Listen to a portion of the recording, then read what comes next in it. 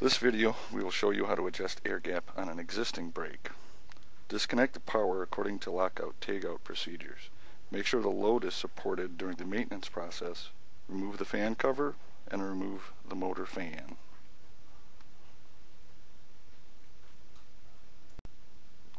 The air gap is checked between the armature plate and the brake coil body.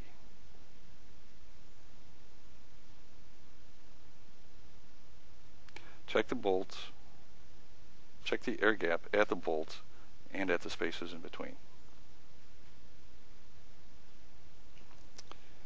To decrease the air gap, loosen the mounting bolts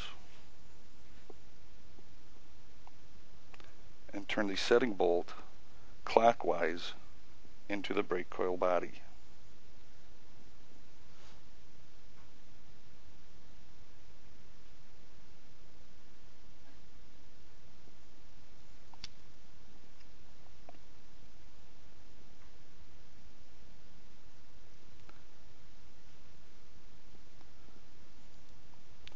With the setting bolts adjusted, recheck your air gap.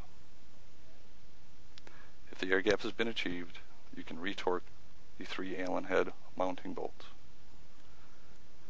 To increase the air gap, loosen the mounting bolts and turn the setting bolt counterclockwise out of the brake coil body. Check your air gap and retorque the mounting bolts. Repeat the process until a uniform gap has been achieved.